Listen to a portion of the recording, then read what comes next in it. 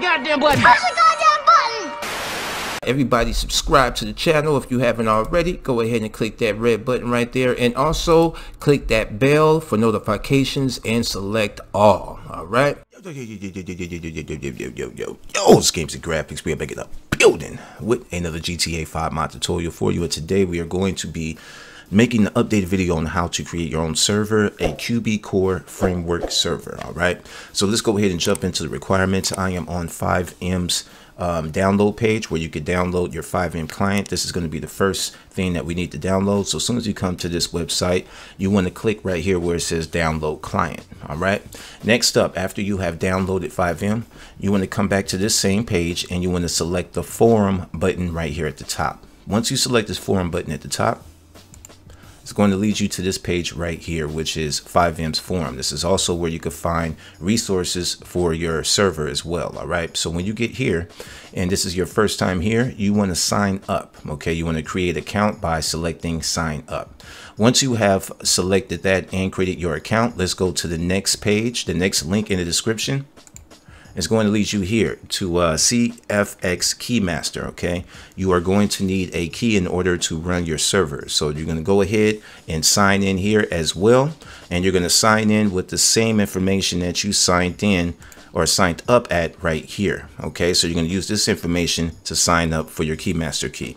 Once that is done, the next link is going to lead you to TxAdmin. Okay, we're going to need this in order to run our server. So once you get here, you want to select this one right here. I believe is the latest version, and you want to download it for 64-bit. It doesn't have anything less than that, so you're going to have to download for 64-bit, but it does have it for Windows and Linux and OS X. All right, so for Windows users, we're going to go ahead and select this to download.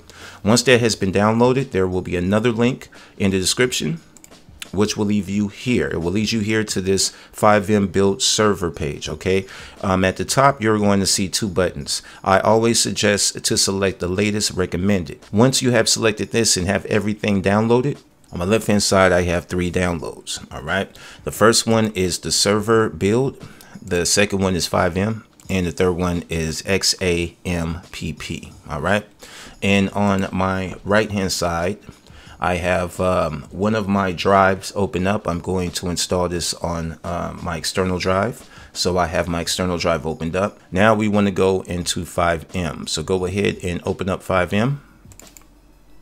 Once you double click 5M, as you can see, it's going to add some more folders inside of here as well. And then you're going to have this updating thing. Just be patient until this is finished. All right, once that is finished, you should see a window pop up. Okay, it's going to be asking you to go to your game directory and select GTA5.exe to be able to launch 5M. So what you want to do is search on your computer where you have your GTA 5 installed.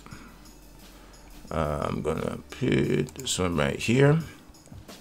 And then once you select your GTA 5 folder, you want to select the GTA 5 exe. Okay, it's going to say GTA 5 and it will say application for the type. Okay, so once you select that, go ahead and select open. After 5M is finished installing, it will ask you to sign in and it will open up. You could go ahead and close out 5M.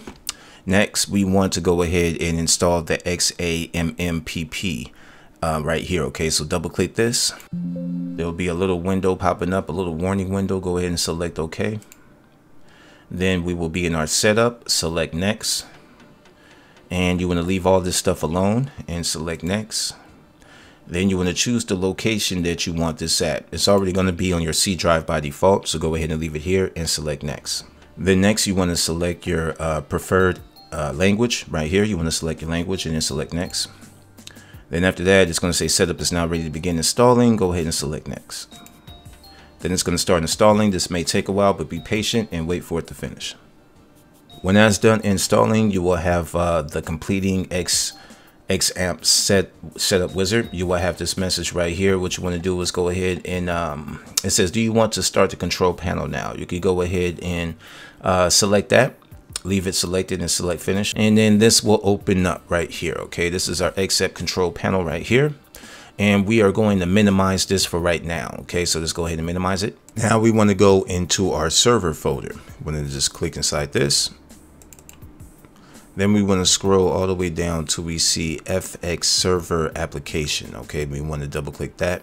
When you double click and run this, it should open up a browser window. Okay, when it opens up a browser window, it is going to have this that says type the pin from your terminal and click the link account. Okay, so the pin is automatically going to be linked as soon as you run it. As soon as you run your TX server thing, is going to be right here. Okay, the pin information is going to be right here. Mine's going to be blurred out, of course, but you want to take this pin right here and you want to enter it over right here. Okay, then you want to select link account. All right, after you do this, it's going to ask you to create a backup password. So go ahead and create a backup password and make sure that you enter in the same password down here where it says confirm. So you're going to need to enter in twice. And then after you do that, go ahead and select I have read and agreed to the TOS. And then once you have selected this, you want to go ahead and select create master account. Once that has been created, you are going to be on another page of TxAdmin, and the first thing it's going to say is welcome with your username, whatever username that you use to sign up with. And it's going to say, since you didn't select any profile when starting TxAdmin, we selected default for you. This profile is not configured yet. Let's do this now. So go ahead and select next. Once you select next, this is the part where you could give your server a short server name to be used in TxAdmin interface, chat, and Discord messages. Okay, you could go ahead and change this to whatever server name you want to call it.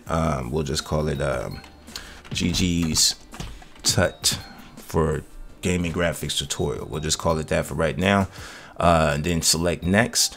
And then next is going to be part 3, the deployment type. Okay, they're going to have a few down here to choose from, but we always want to choose the popular recipes. Inside here it says select a template from a curated list of community favorites. This includes QBCore, ESX, and a default template for you to customize.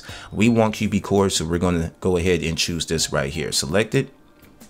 And then once you select that, you're going to go down to step 4, which is select template. All right.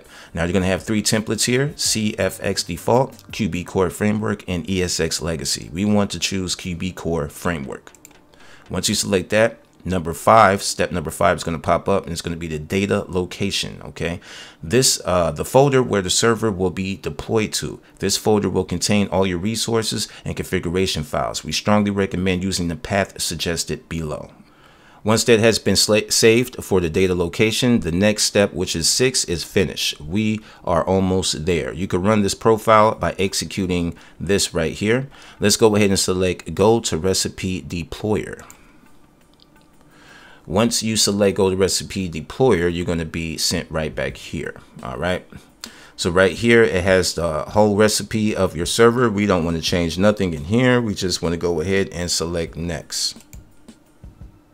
When you select next, this is the part where you put in your license key. From earlier in the video where I had you go ahead and sign up for a key master key, this is where that key master key goes. So go ahead and locate your key and then input your key right here. After you enter in your key master key, let's go ahead and bring back our XAMPP control panel right here. And we want to select start for the first 2, which is Apache and then MySQL.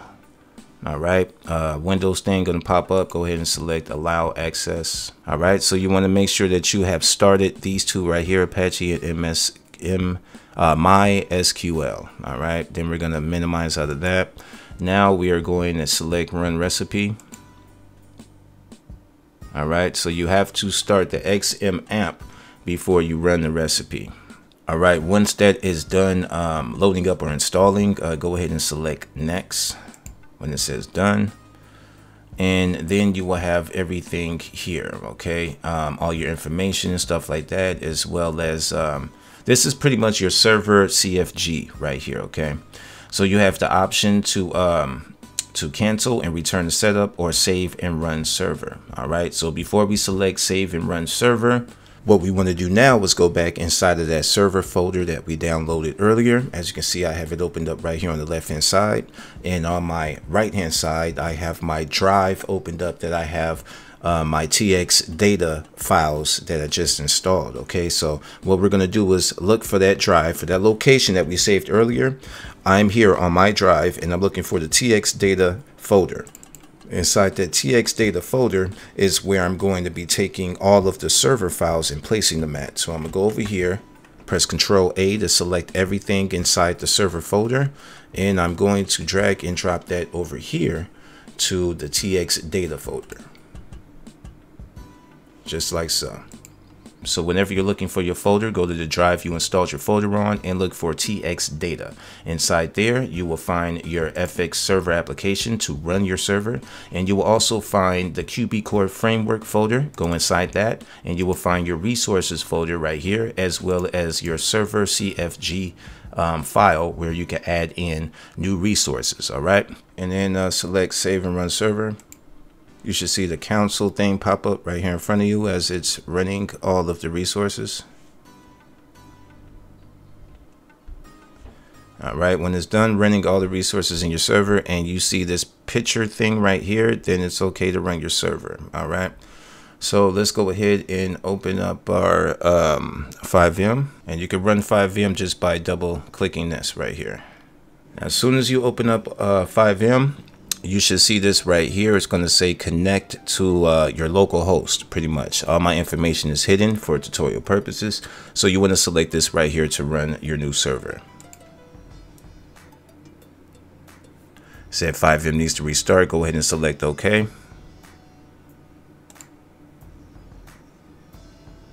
Select yes. And as you can see right now, we're loading into our server. All right, once you first start inside of your server, you're going to be approached with this. This is where you can create your character. Go ahead and select the empty slot, and you will have the option to create your character. Now, we're not going to go ahead and create a character and go through all that. I'll probably save that for a whole different tutorial on how to use these different resources from QBCore's framework. All right, so this part is easy. Everybody knows how to create a character. Once you create a character, then you will spawn inside of your server. All right, so we're going to go ahead and end the tutorial right here. But if this helped y'all out to create your own QBCore server, or if you just enjoyed the video, feel free to smash that like button for me. Definitely subscribe to the channel if you haven't already, and share the video with your friends that are into modding GTA 5. Y'all's games and graphics. I'm out of here. Till next time. I ain't scared of you motherfuckers.